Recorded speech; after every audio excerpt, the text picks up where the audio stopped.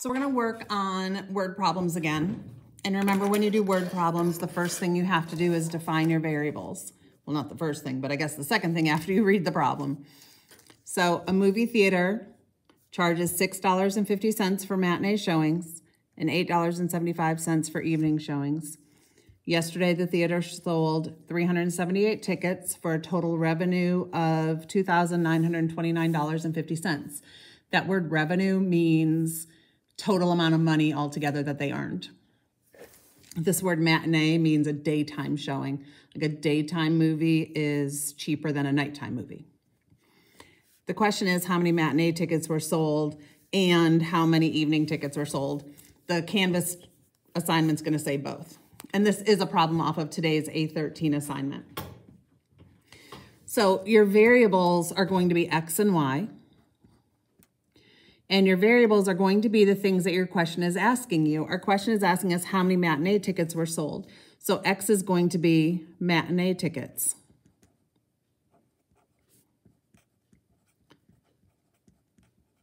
And Y will be the evening tickets.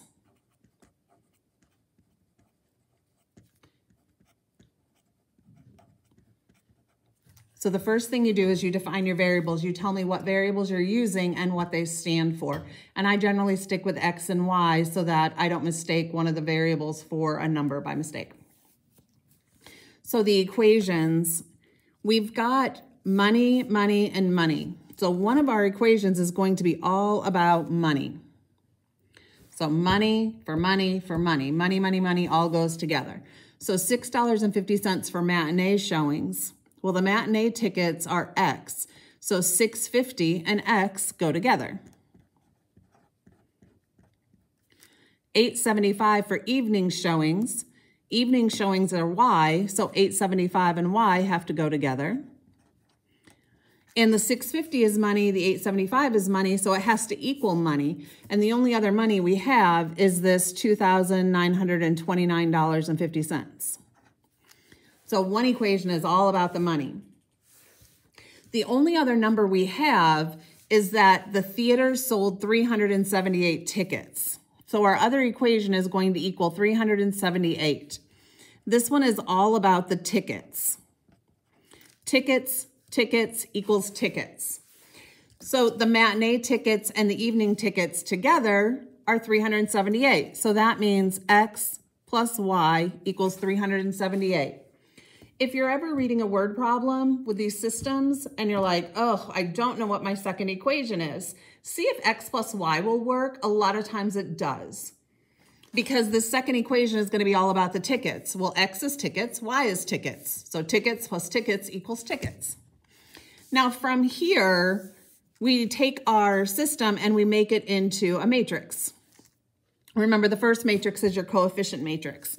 So 6.5, I'm going to drop off that 0 because we're not going to need it. And then the 8.75, that's on my top row. My bottom row will be 1 and 1.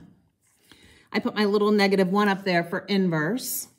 And then I put matrix B, 2,929, 50, and 378. And it's important that you keep all of those things lined up. The $6.50, the $8.75, the $2,929.50, they all have to be on the same row.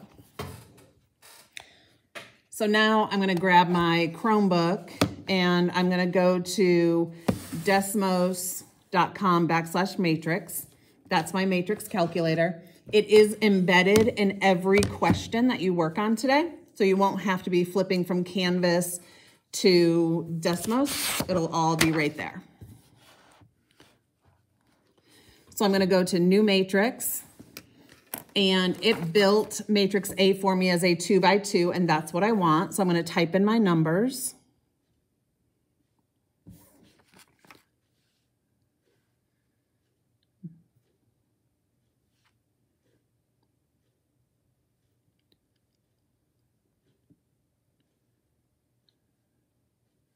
Okay, and then I'm going to hit enter.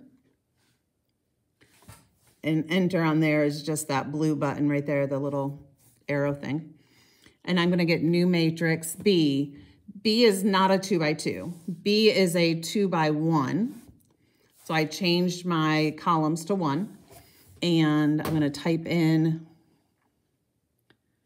2,900. Probably be easier to type it in down here on this keyboard. My fingers.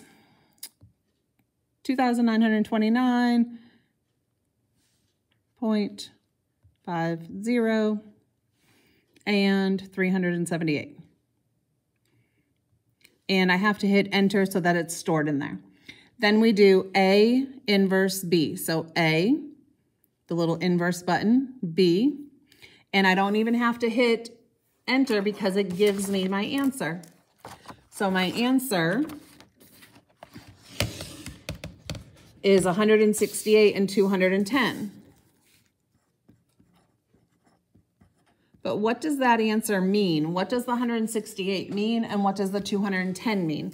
The 168 is the X value, so it's 168 for matinee. And the 210 is Y, and Y is evening, so 210 evening. And there's your answer. So what I expect to see on paper is you're defining the variables, your equations, your matrices, and then you're just using the calculator to solve it. And when you type your answer into Canvas, it'll tell you matinee and a blank, an evening and a blank, and you'll just enter those numbers. So let's look at one more together.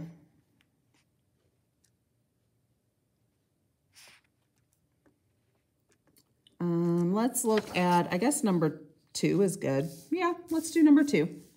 Number 2, we're just going to set up, and I'm going to leave you to do the solving part. So number 2 says the rocket coaster has 15 cars, some that hold 4 people and some that hold 6 people. There is room for 72 people altogether. How many 4-passenger cars are there? How many 6-passenger cars are there? So I know I'm going to have X and Y. My question is, how many 4-passenger cars are there? How many 6-passenger cars are there? Those are my 2 variables. So X is going to be the 4-passenger cars.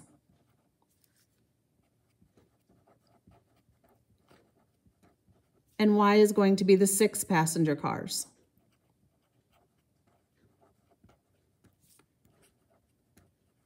Okay. So one of our equations is going to be about the cars. It says the rocket coaster has 15 cars. So one equation is going to be all about the cars. So something equals 15. Well, look at your X and your Y. Those are both cars. So one of our equations is X plus Y equals 15.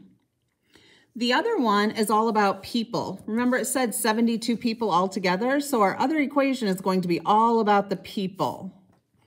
So what equals 72? How many people fit into the X passenger car? 4. So that means 4X. How many people fit into the, excuse me, into the Y cars? 6. So plus 6Y.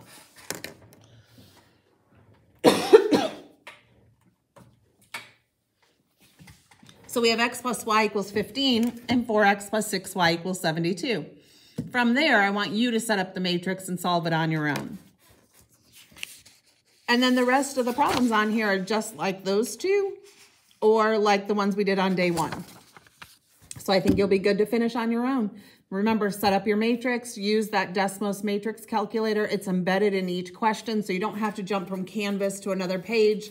You just need paper and Canvas, and you'll be good to go because everything you need is right there.